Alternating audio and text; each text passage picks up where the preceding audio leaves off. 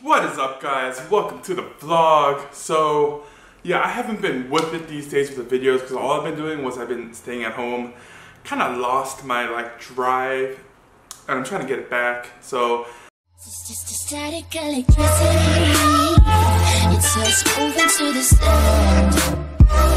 You're so all I need.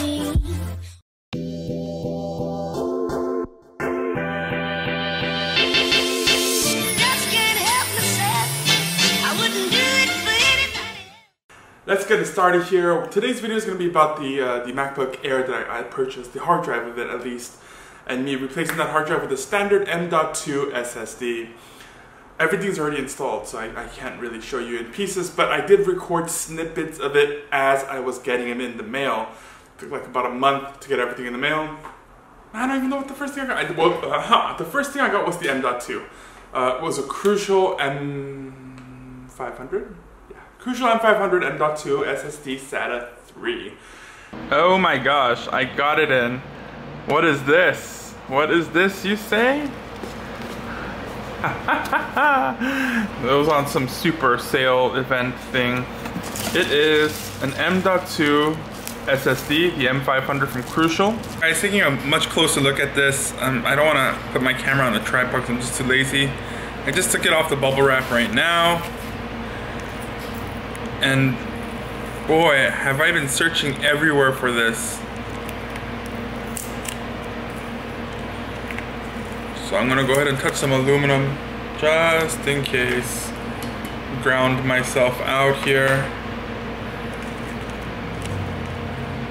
That is it right there. Do you see that chip in there? That is so small. So I got that in and I couldn't do anything with it. It was just an SSD. The next thing I got actually was the M.2 to regular SATA 2.5 case and converter. So it made my M.2 little RAM chip looking hard drive into a SSD like standard SATA 3 2.5 inch that goes into a notebook. I got that adapter in, and then as soon as I got that, I could now test the M.2 SSD. So I went and connected to my MacBook Air, and I just copied the hard drive. And guys, you don't need a special program to do that. I didn't know that either. You know, I Google food the crap out of it. Google food. Yeah, I figured that out, and I just copied it over through whatever Mac, whatever the standard initial program thing. Anyways, something else in the mail, which is this external hard drive case. Now this is the SATA case. So basically it looks like a SATA hard drive, but actually it's nothing. It's just a PCB. There's no hard drive in here. Let's see if I could. Alright, if you look here, this actually just comes right off. You see? And then you put an M.2 SSD in here, the NGFF M.2, and it turns into a SATA drive, a SATA SSD standard. Now I got this to test out my M.2, and if need be, to externally connect it to my MacBook so I could install OS X in here. But along with this, it's supposed to come with a SATA hard drive case. I didn't get that yet, it's stuck in the mail. So all the adapters are trickling in, but this is the next step into completing my MacBook SSD upgrade. Yet another day, and I got another package. This thing is coming in increments at a time, but I got something else in the mail. This is the Tenergy Propel SSD SATA, well SATA, not just SSD, SATA to USB 3.0 drive converter. Now the M.2 SSD that I have, I already put it inside the, it's in here already. I installed it in here already. So the SSD, the M.2 SSD to SATA connector, I already installed it in here. So there is an M.2 in here. Now I have this, so now I could connect this to my Mac to see if everything works. Maybe do a disk utility check somehow. But yes, it's slowly coming together. I'm thinking maybe I could install OS X onto this M.2 through USB 3.0, and then I could just transfer over the SSD seamlessly. We'll see how this works. But I'm still waiting on the M.2 to MacBook Air adapter so that I could go ahead and pop it in there. That's coming from China, so that's gonna take a lot longer. All this stuff came from the US or in-state, so it was a lot quicker. So that's it, that's the update so far. Holy smokes, this works. What I'm doing is I connected my M.2 to an external device through USB. I'm installing Mac OS 0 on it externally. Alright, so I canceled the installation of OS X because apparently I could clone my hard drive in here to the M.2 in there, and that's according to Google up there. I think that should be long enough to take me to my boot menu. Yes. So if I boot from this right here, it boots from my external hard drive, which is just a clone of this drive in here. My USB. So yeah, I have my main is now my USB hard drive, and I have this thing right here.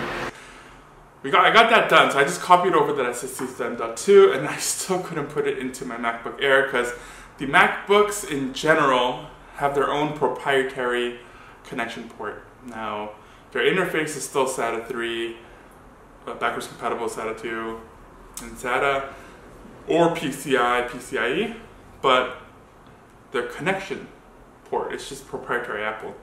But there's a way around this, guys. You just buy a cheap adapter from China, and that's what I did. So I got that adapter from China. It finally came in. It took like 2 weeks, 3 weeks. But there's a problem here, and I didn't say this in the video when I was recording it. But the problem is, it hikes up the height a little too high. So when I put my back cover back on, it's like wonky. I can't put it back in. Like I can force it, which is how it's done right now. It's just forced in. But I'm pretty sure that's not good for the drive. So I ended up buying another Chinese adapter because they're like $8 each anyway. So I just bought so many stuff. But you know, I purchased another one, so that one's still coming in the mail. But right now my MacBook Air is working fine, handy dandy. So several things came in the mail today, which is kind of going to complete my setup here. I got this in the mail, which is, let me just take it off. It just came like this. It's from China. It finally came, and it's the last piece to the puzzle. It is the adapter for the MacBook Pro, so I could use standard M.2 into my into my MacBook Air. All right. So that is my last piece of the puzzle, as far as getting an M.2 inside my MacBook Air. I already took off the back, so I'm ready to disassemble one more time. Go ahead and get the keyboard out of the way so I have a place to put my bolts. My M.2 is actually in here, so go ahead and unplug this as well.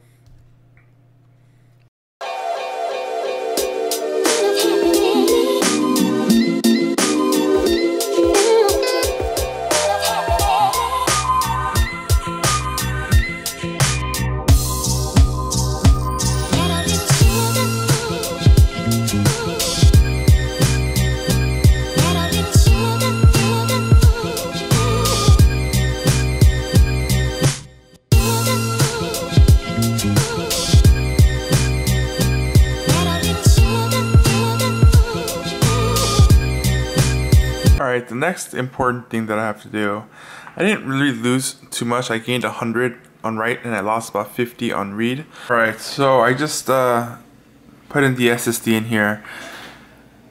So just to show you, let's see here, system reports. SATA, I have it right here. It's my new SSD that has 480 gigabytes. But the huge problem is that the trim support says it's not enabled. It's no. So for you to do this, you just go into terminal You type in sudo space trimforce space capital E and ABLE.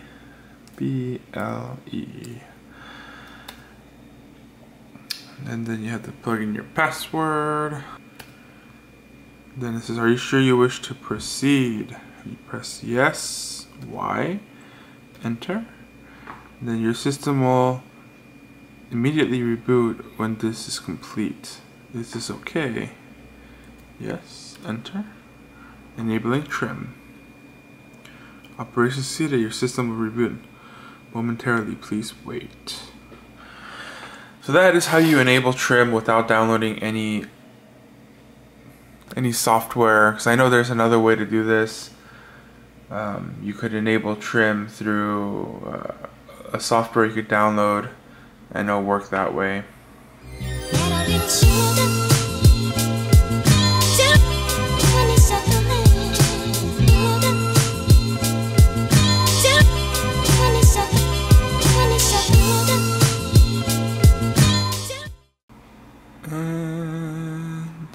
It says trim support, yes. Okay guys, so you're pretty much done now. A regular old M.2 with an adapter works perfectly fine in a Mac. Although this one, it seemed to have a little bit of lift. And what it ended up doing was pushing against the back of my back case right here, which is not a big deal. The performance is kind of subpar though.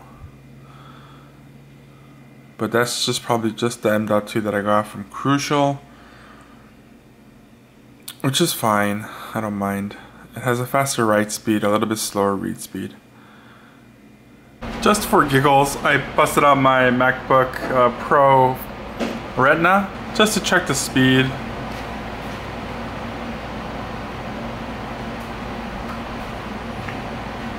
Okay, it's not performing the way it's supposed to. What's going on here?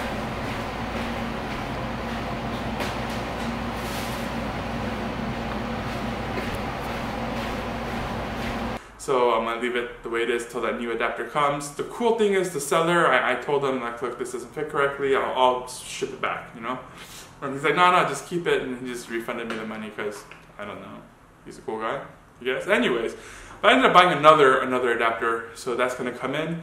And finally, the very last thing I did was, there's actually two things. One came in the mail today, but the very last thing, I got a USB like enclosure, and I put my Apple SSD that came with my MacBook back into that little USB drive. So this USB little stick thing right here, this actually is an SSD drive, and this has a faster read time than my M.2, but that's just the drive. I don't blame the port or anything. But anyways, so actually I could boot Mac OS off this thing. So any computer, any Mac computer, I could stick this thing into and hold option as it starts and just boot off this, and I'll have a separate operating system. Now, if you do this, you will have issues with signing into your iTunes account. That's not a big deal. Alright guys, so I got something in the mail today, and this is kind of the last of the Apple stuff. As you guys already saw from the previous video, or you might not have seen it yet, I upgraded my my hard drive to 480 gigabyte instead of the 128 that it came with standard. So if I could find my knife, there we go. I got one of these, and this is to kind of put the finishing touches on what I on the Mac stuff. So I have this extra what do you call it? Extra SSD from Apple now, because I took it out of my MacBook Air. And with this one, it's a SATA 3 interface, but then it's like Apple's proprietary BS.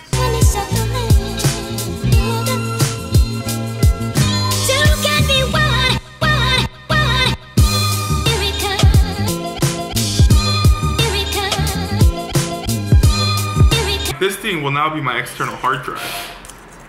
So let me go ahead and save the bubble wrap, I guess, and the case, just in case I end up selling it or something. I don't know. But I like saving boxes, guys. I don't know why. Call me weird. Boxes are my thing.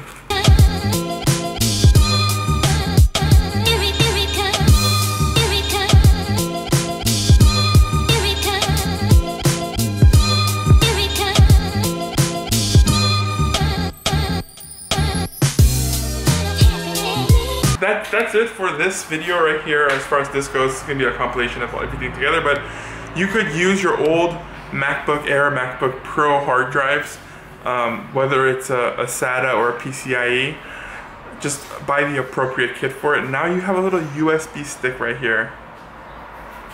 And this thing is essentially, I believe it's 200 read 200, right?